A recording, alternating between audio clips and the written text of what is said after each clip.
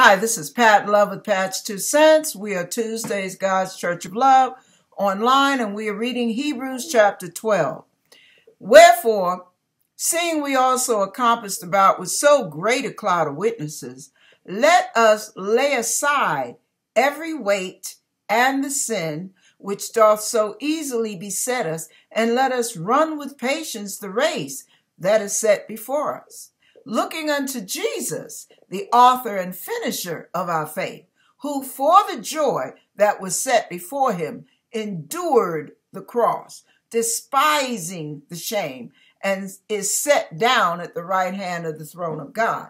For consider him that endureth such contradiction of sinners against himself, lest ye be wearied and faint in your minds. Ye have not yet resisted unto blood, striving against sin.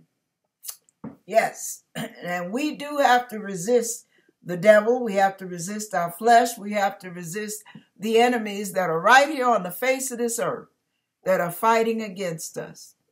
And we have to resist our flesh, our reactions. It's really crazy how, we have to. This was the thing that got me, was consider him that endured such contradiction of sinners against himself, lest ye be wearied and faint in your minds.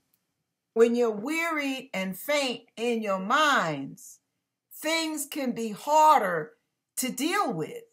Sometimes when we go through the contradiction of sinners, like what Davina's going through at her job. That's why I was tripping when she said that, because I had this already set up. And that's what came to my mind, was wearied in your minds. And I looked it up, and it said, for consider him that endureth such contradiction of sinners against himself, lest ye be wearied and faint in your minds. And I said, wow, okay. So that worked out. But the bottom line is when we get wearied in our minds, it's worse than being wearied in our body. You can be wearied in your body and be on cloud nine about the day and be glowing and just enjoying the afterglow, and you're just so sleepy you can barely keep your eyes open, but you're going to bed feeling all warm and fuzzy because the day was beautiful. But when you're wearied in your mind, your whole body loses energy. You lose your spunk.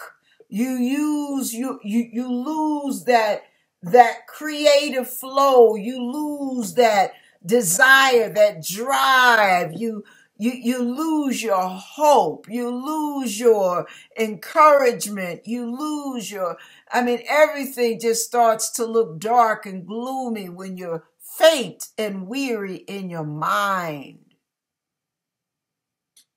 It's very serious to be faint and weary, or weary and faint in your mind. That's not the place you want to be tired.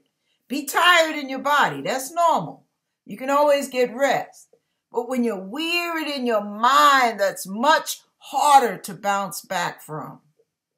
So you have to constantly pray over and guard your mind as you pray over and guard your heart. Because what ends up happening when the mind is wearied and faint, you gain weight. Oh, Lord, not that. Yes, the weight of the world, the weight of your cares, the weight of your emotions, the weight of your wounds, the world seems to weigh down on you. It's like a monkey on your back, and you can barely get one foot in front of the other because you're so weighed down with this heaviness. You feel burdensome. You feel bothered. It's really, you do not want to be wearied in your mind. So you must pray against that.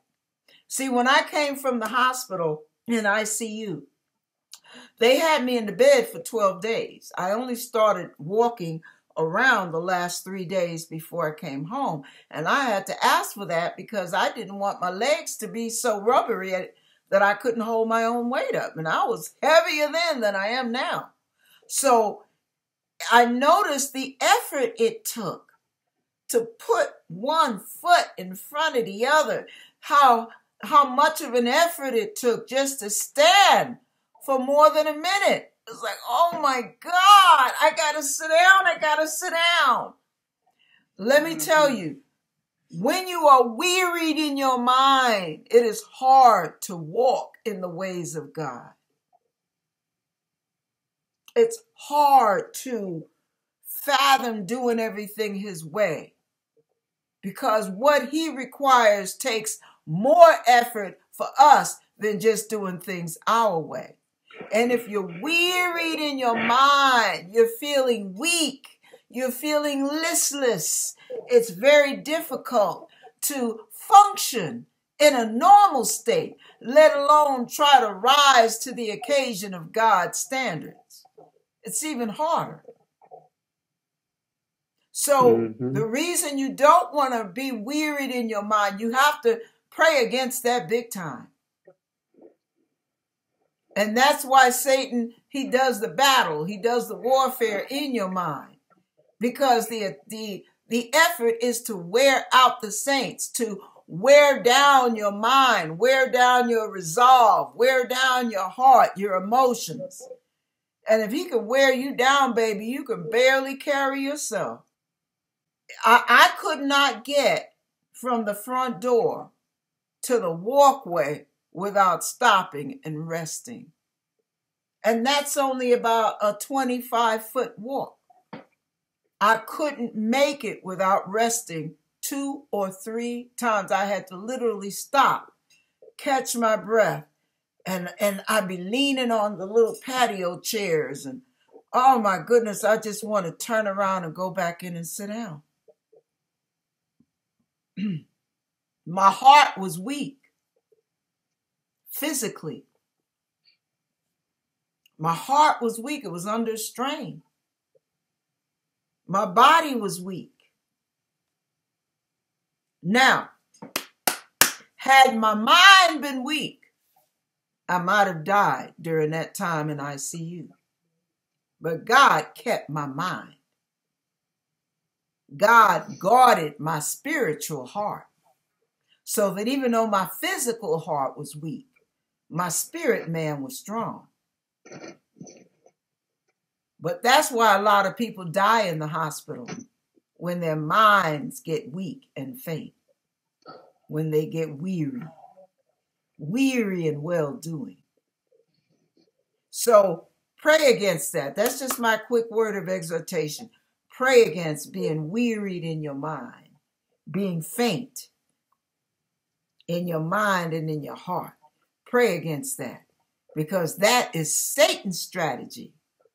It's not natural. It's Satan's strategy to beat you down and grind you to dust, so you're not even any good for yourself, let alone God.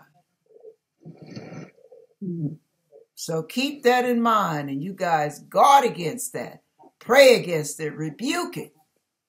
Do whatever you have to do, but become a pit bull in the spirit realm and latch on to God's holiness. Latch on to God's ways. Latch on to your faith. Grit it between your teeth and shake it until you make it. But don't let that bad boy go. That's it. Be encouraged, you guys. No matter what comes against you, no matter who comes against you, you be encouraged, because you got the right one on your side. You hear me? God is for you, not against you. God is with you. You're not alone. Hello. God is behind you. He's got your back. And God is in front of you, clearing the way, making the crooked places straight and the rough places smooth. God's working all things for your good. God bless you. Be encouraged.